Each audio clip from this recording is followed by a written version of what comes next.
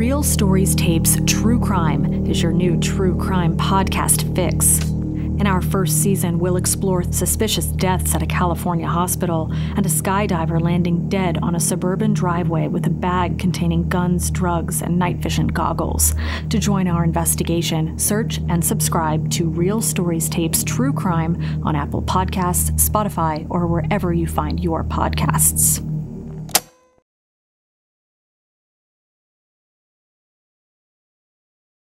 The events in this program are based on a true story. Names, dates, and details have been changed. When a man chasing the American dream accidentally commits a murder, he tries to escape his past by changing his identity again and again and again.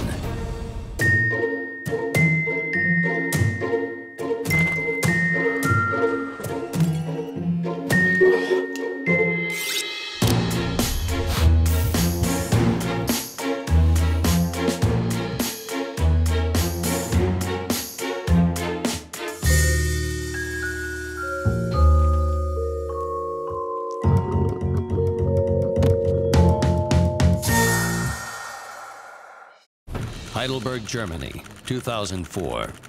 Richmond Gruber, a smart, handsome, and ambitious young man, grows up poor, but his days are rich with American television. On his 24th birthday, he packs his bags and flies to the United States to pursue the American dream.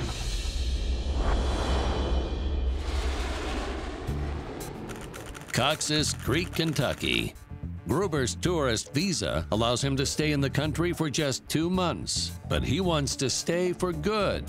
He meets a local student, Virginia Potts, at the campus library. She's attractive, but looks lonely. Gruber introduces himself. I'm Richmond, by the way. Virginia. 1 month and 29 days later, they marry. I do.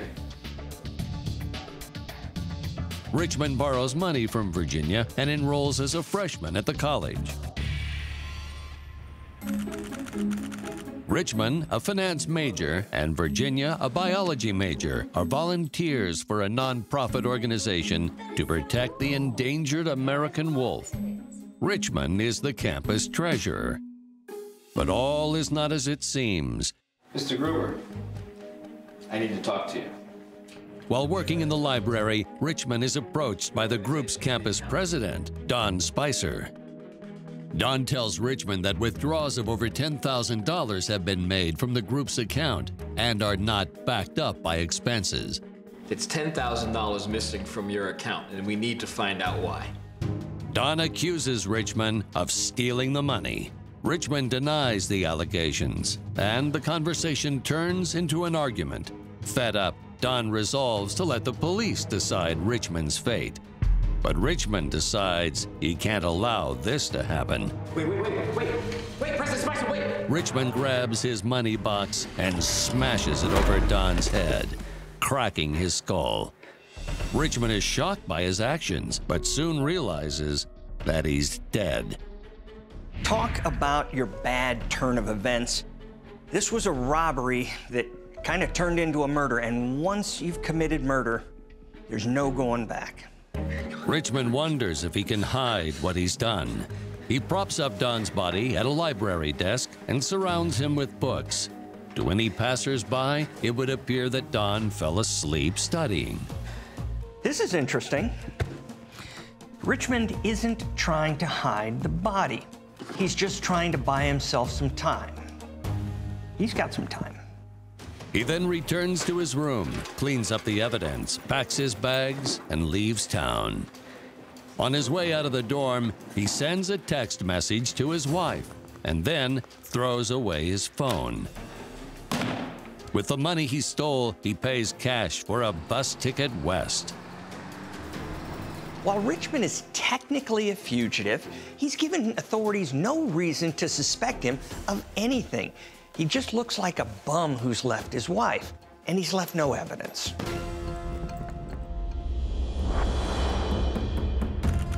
Richmond, who spent thousands of hours watching American TV in the 90s, has arrived at the center of the entertainment industry. Hi, I'm Rich Roberts. He loses his German accent and begins introducing himself as Rich Roberts, an ex-Harvard law student who dropped out to pursue screenwriting. Rich applies for an entry-level job in the mailroom of a talent agency. A lot of people, when they're trying to keep their identity a secret, move to a totally different kind of place. That's what Rich Roberts did. But he has to play by the rules. He still needs papers. What he does is he finds the name of a deceased child, a child who was born about the same time he was. Then he gets a copy of the birth certificate, and he uses that to get a new social security number. Rich even gets a driver's license so that when the talent agency runs a background on him, not only do all of his papers come up, but he comes up squeaky clean. The mailroom job pays barely above minimum wage, and Rich is quickly burning through the money he stole. Hi. Eyeing a way out, at a work event, he meets a divorced 51-year-old veteran screenwriter, Denise Hawkins, and charms his way into her bed.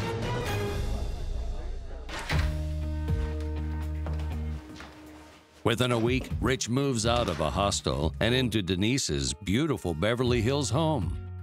Yeah, I was in Harvard Law.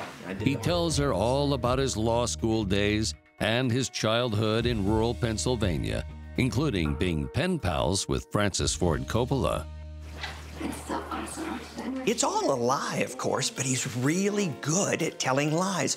All of these guys are. And they have no moral problem with doing it. It's just part of doing business. I know. He's so fun. I'm so happy he's here. Denise tells everyone that the talented young artist is simply renting a room at her house. Mom, I'm home! But her own son, John, suspects otherwise. John, a military intelligence officer in the Marines, has just arrived home for 2 weeks' leave, and he's not a fan of his mother's new house guest. Not really. John Rich. Rich. He senses something flimsy about Rich's charming stories. John's a sharp guy. In the service, you meet a lot of people, you see a lot of things, and your BS detector is at high gain.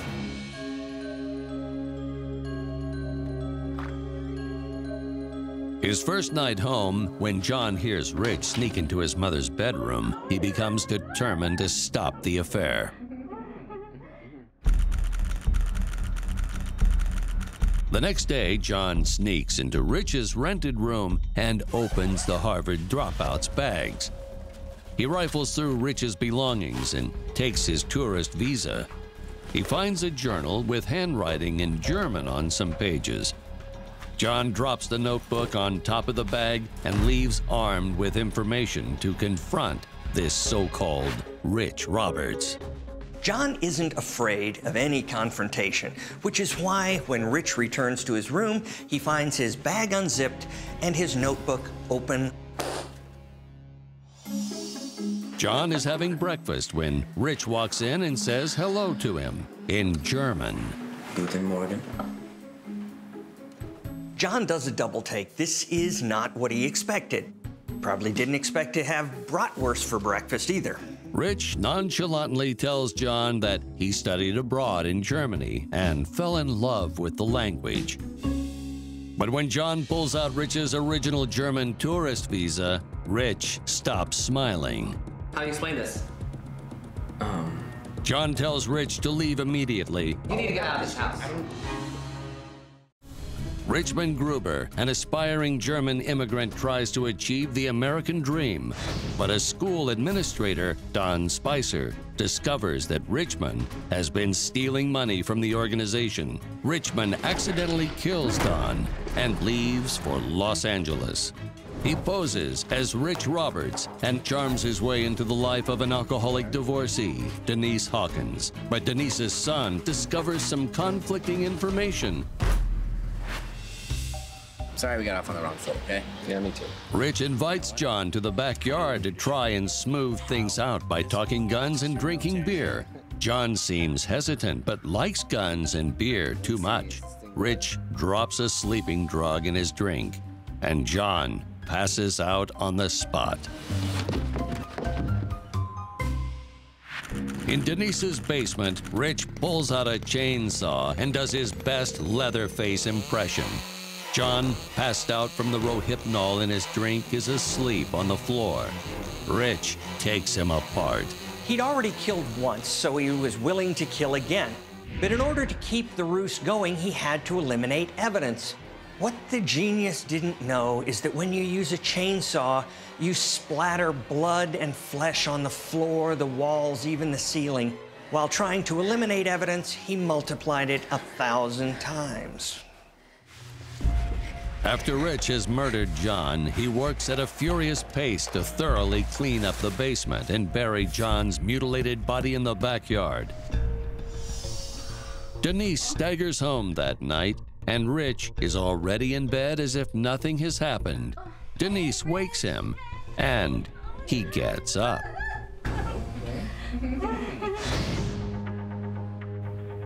The next morning, Rich is making breakfast for a hungover Denise. You all right? Yeah, I'm good.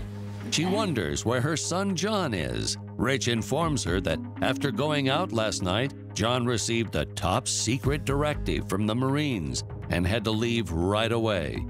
And it was hard to see him depart. Almost a year has passed, and John Hawkins has not returned to his mother Denise like Rich told her he would. Rich has one more loose end to tie up. First, he quits his job and doesn't answer any more calls, texts, or emails. He plans to poison Denise by tainting her drink. Denise is at home drinking alone as usual. At this point, she has no idea what drink she's on. She starts to feel a little queasy and heads to the bathroom to throw up. She mistakenly slips and hits her head on the hard porcelain rim and passes away. Rich walks up to the house with a bottle of wine and the Rohypnol. He smells something nasty in the air. He walks in and sees something he never expected. Denise is dead. Rich suddenly realizes his job is done here and slowly walks away. Rich realizes Denise drinking herself to death has wrapped up a few loose ends. But he has to push the reset button now because there's another dead body in his life, which means a new name, a new location, a new job, and more.